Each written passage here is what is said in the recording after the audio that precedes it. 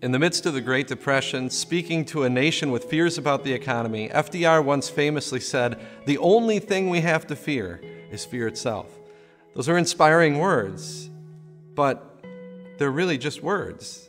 There were no guarantees. What is it that you are afraid of? Whatever it is the best that someone can offer you just words, just a pep talk?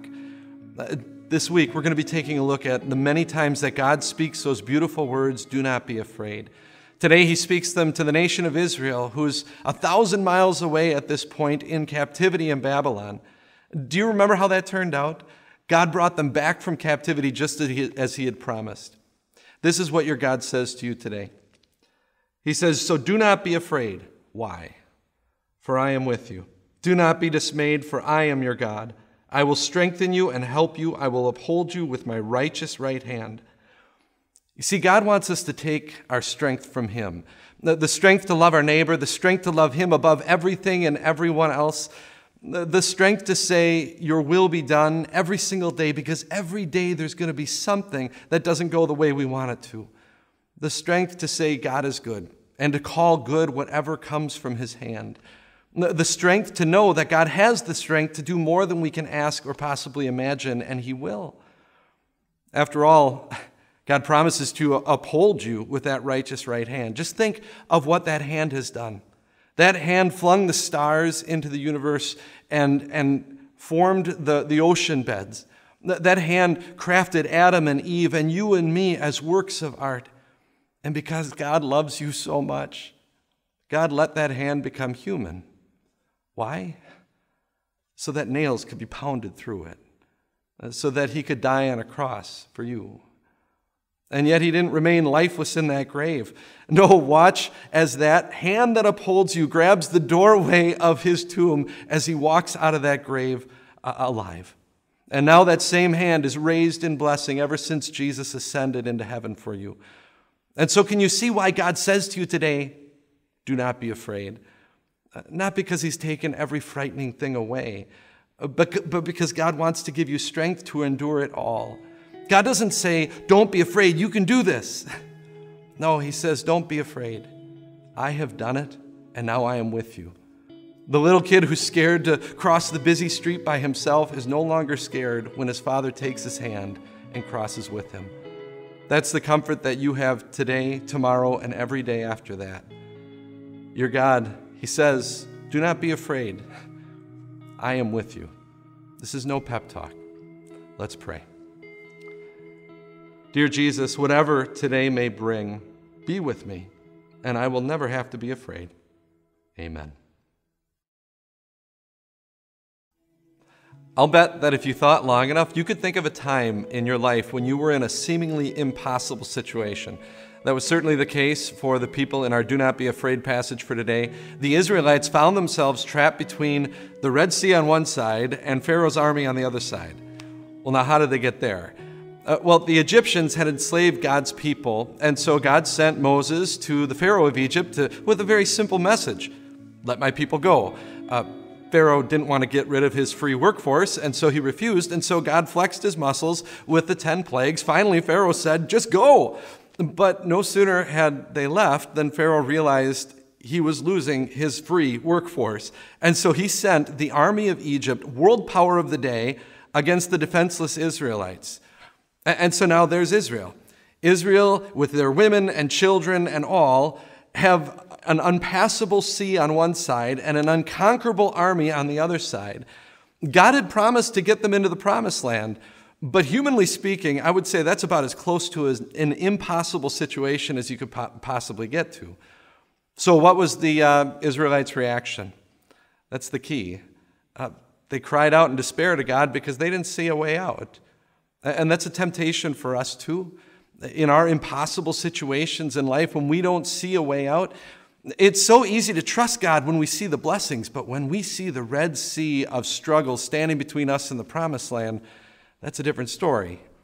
And that's when we really need to think about one fact. Who is it that sent Moses to say to the Israelites, "Do not be afraid. The Lord will fight for you. You need only be still"? It's the Lord, that's all. The Lord who created the universe and sustains it. The Lord who was powerful enough to wipe out the world with a worldwide flood.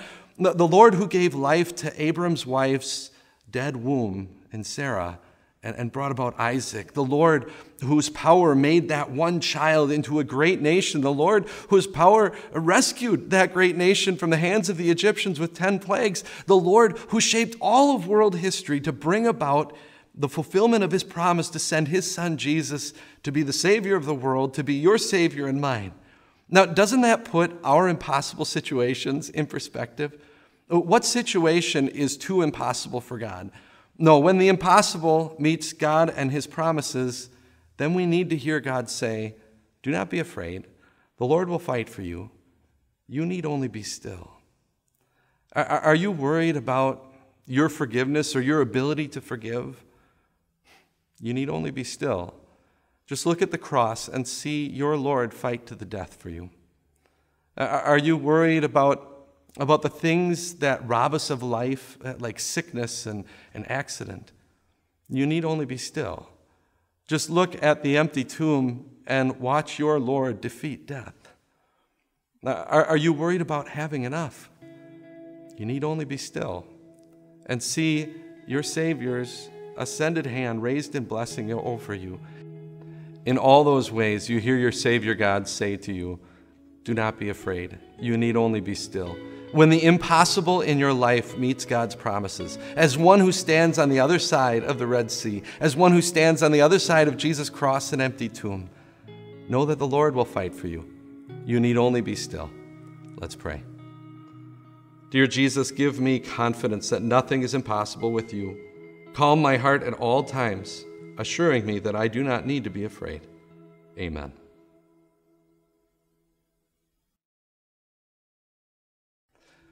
When it comes to the future, it's like wearing a blindfold. Does thinking about the future make you nervous? It did for Gideon. God came to Gideon and wanted him to save his people from their enemies.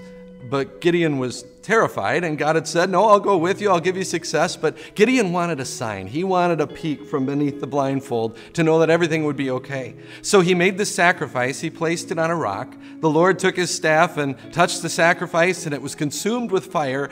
And when Gideon saw it, he was terrified. That's when God said to him this. He said, peace, do not be afraid. You are not going to die. You know, we want assurance too, that everything's going to be okay, and that God isn't angry with us. So does God give that assurance? Does he give us signs? Does he give us a peek from beneath the blindfold? Yeah, but maybe not in the ways that sometimes we look for those signs. Think of it this way. Say a woman wakes up and spills coffee on her outfit and ends up getting off to work about 10 minutes late. She takes it as a sign that God must not be pleased with her. But on her way to work, she sees an accident that must have happened 10 minutes before. As she passes the wreck, she thinks, oh man, that could have been me. And she takes it as a sign that, well, God must be pleased with her. Well, she gets to work, and since she was 10 minutes late, her boss fires her. Oh, God's upset with her. So she goes back home and stops by a gas station to buy another coffee, and a stranger comes up to her and gives her a lottery ticket and says, it looks like you could use this more than me. And she cashes it in to realize she had won $1 million. Oh, God's happy. But all that newfound wealth ends up straining every relationship she has, and I think you get the point, right? Don't say too much. But I thought God gives us signs, right? I thought that God gives us a peek from beneath the blindfold. Well, he does. We just need to look at the place where God promised to give us a sign. Now, listen to the words that the angel spoke to the shepherds. This will be a sign to you. You will find a baby wrapped in cloths and lying in a manger. Do you see the point? In order for us to have assurance for the future, we need to look to the past. There are times in history where God lifted the blindfold and said, here, take a peek. Only God doesn't ask us to search the stars. He simply asks us to follow a star that leads to a manger in Bethlehem. God doesn't ask us to climb up into heaven to read his mind. No, he asks us to climb the hill of Calvary and see his heart. God does give us a peek from beneath the blindfold. You think about that God's Son hangs there for you. And he who did not spare his only son, how will he not also give us all things? What greater assurance for the future could we have? What more certainty of Christ's love for us could we have than that? And so my question is, where will you be in 5 or 15 or 25 years? Well, that's easy. Right where you are now, being led by your loving Savior, Jesus. God will peel back the blindfold completely in heaven. And he'll say, look, my child, this is what I was leading you to the entire time. But until then, let's be thankful that he gives us a peek from beneath the blindfold. Let's pray. Jesus, you hold my future in your hands. Comfort me with the knowledge that you will bless my life in every way that is best. In your precious name I pray. Amen. Feeling alone in a struggle can be a scary thing. In the prophet Elisha's day, one of Israel's enemies was the nation of Aram. Now, the king of Aram was not a big fan of Elisha because every time Aram was going to attack, God would tell Elisha the plan. Elisha would pass that info on to the king of Israel, and Israel would be ready for the attack. So the king of Aram thought, well, I'll take out the middleman. I'll just kill Elisha. So he found out that Elisha and his servant were in this little city called Dothan, and he sent an army to totally surround the city. Now, just imagine Elisha's servant's reaction when he went out to go get a copy of the Dothan Dispatch, and he looks up and he sees the city totally surrounded by soldiers. He slammed back through the screen door and he shouted out, "Oh my Lord, what shall we do?" He felt like they were trapped. It was the army totally surrounding the city. He was afraid. He felt alone. Have you been there? Where you've felt like you've been in a battle where it's you against the world and you're all alone in the battle. I'm guessing you've never been in the situation where you've been surrounded by an army intent on killing you, but I would guess you've been in a situation where you felt like Elisha's servant did, where you felt all alone in your battle and you just cried out, "Oh Lord, what shall I do?" Lord, open his eyes. That was Elisha's simple prayer to answer his servant's fear. He went on to say this, "Don't be afraid," Elisha said. "Those who are with us are more than those who are with them." Then the Lord opened the servant's eyes, and do you know what he saw? He saw the entire army of Aram surrounded by fiery angels and chariots. I don't think Elisha's servant saw that coming. But the same goes for your problems too. Who else sees your battle? Who sees your battle against sin and is able to help? Who else sees your battle against loneliness or depression or temptation? Who else knows what it feels like to be abandoned by God? Lord, open their eyes. Your Jesus does. It must have seemed completely backwards to the angels. I mean, the angels existed to serve Jesus. They existed to praise Jesus. When Jesus was born, they were there. When Jesus was tempted by the devil in the desert, the angels were there to attend him. In the Garden of Gethsemane, Jesus prayed not, "Oh Lord, what shall I do?" But he prayed, "Father, your will be done." And the angels were there to attend him. But then their role changed.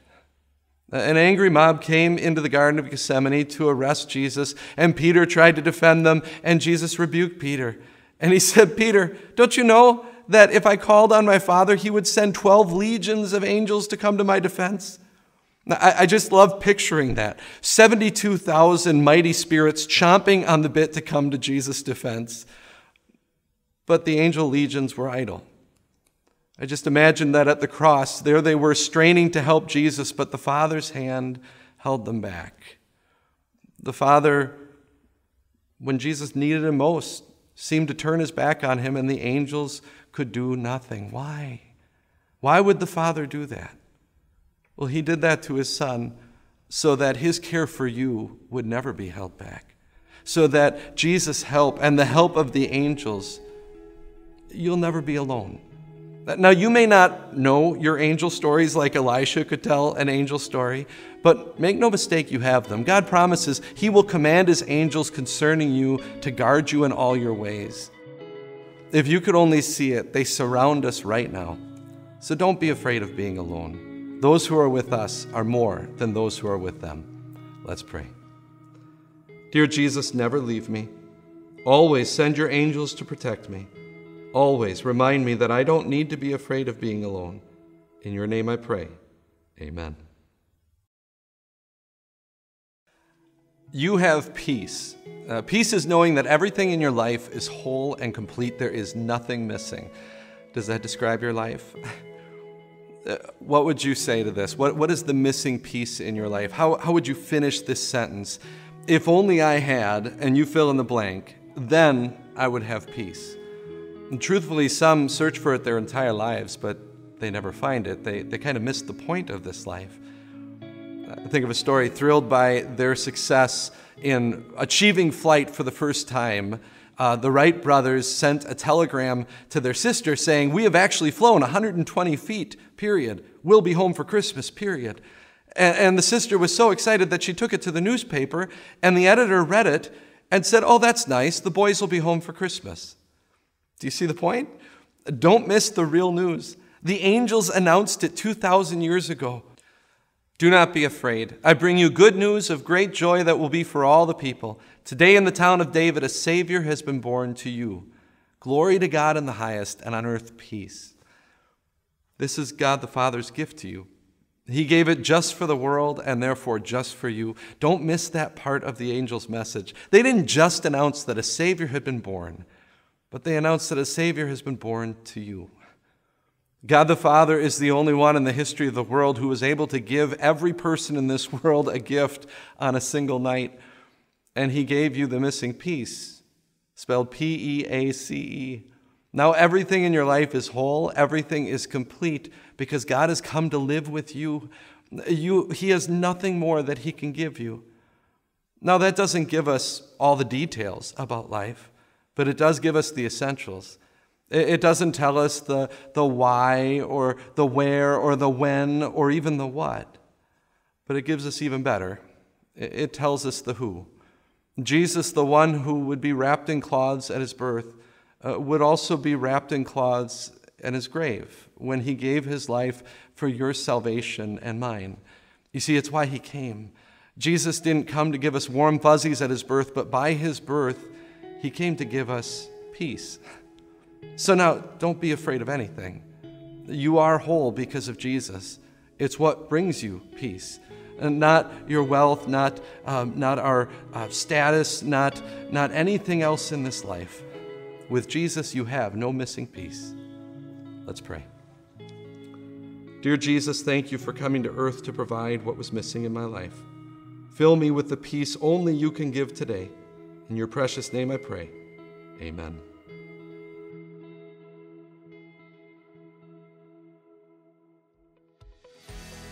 Hey, it's Pastor Mike. Thanks so much for listening today. If you enjoy this podcast but want to go even deeper in your faith, I want to invite you to check out all the great content that we put out here at Time of Grace. The easiest way for you to do that, and the way that I personally do that, is by signing up for the Time of Grace email. I might be biased, but I think the Time of Grace team does a great job putting all into one email: a written devotion, a video devotion, a blog post, podcasting options. It's the way that I love to start my day, and if you want to go deeper with Jesus, it's a great way to start yours too. Just look for the link in the episode notes to sign up, and thanks for your support.